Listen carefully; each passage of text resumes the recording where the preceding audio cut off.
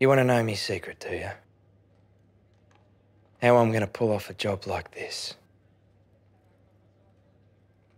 Well, there's 3 points you got to consider to take on this sort of enterprise. First, you need to pick your crew. They got to have a range of skills and do as they're told. Second, timing. They got to be where you want them at precisely the moment you want them there. They get there too soon and they stick out like dog's balls, get there too late, and, well, the whole thing's down the dunny, isn't it?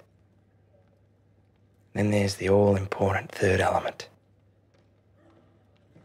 Someone's got to be in control.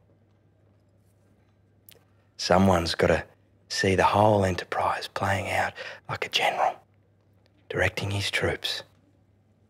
But ladies and gentlemen, the most important thing you need to pull off a job like this, the thing that I have by the bucket load,